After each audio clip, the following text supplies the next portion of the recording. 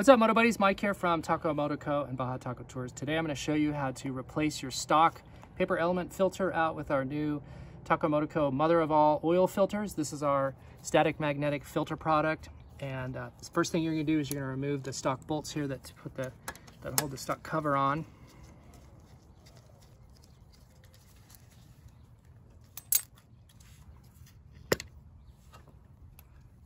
You can remove the filter in all kinds of different methods.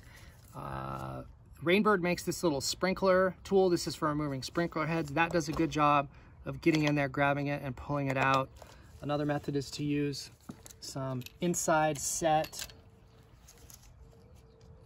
pin, C-clip pin pliers. The same idea, just grab it on the outside. You could also use like some needle nose that you would just expand out to grab it.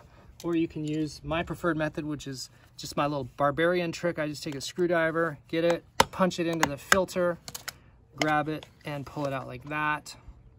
Once your filter's out, we need to recover this little grommet down here on the bottom. So just take a flat blade screwdriver and just catch it on the bottom and pull it up and out. And that gets transferred into the body of the new oil filter. That just goes in just like that. Clean that thing off. And this will fit down into the cavity in the engine case. Make sure that you align it and press it down in there. Make sure the grommet seats over the outlet port for the oil. Once that's down inside, then we're going to use the outer adapter. This little ring right here has a mark on it. Notice that we've got this little Sharpie marker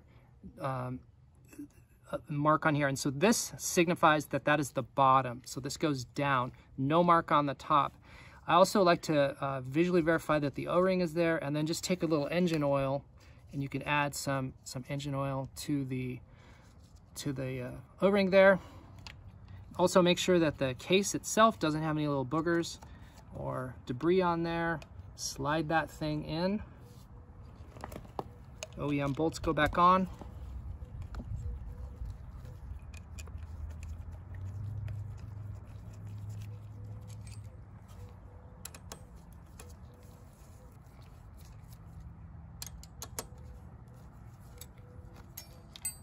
Set your torque wrench to 6 Newton meters. That's about 53 inch-pounds. Do not over tighten and strip these bolts. Be very careful about that. Since this is the first oil change with the new filter and the cavity here is empty, there's no oil inside of it, not a bad idea to just fill the cavity up with some fresh oil.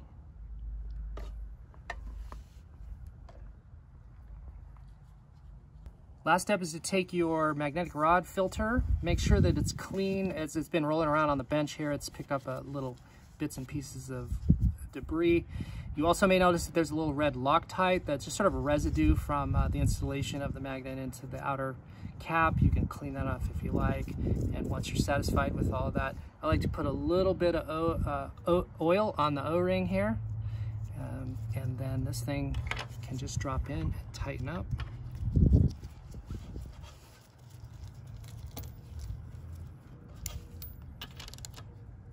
Now, when you tighten this up, you just want to get it good and snug. It'll stop when the machining surfaces bottom out.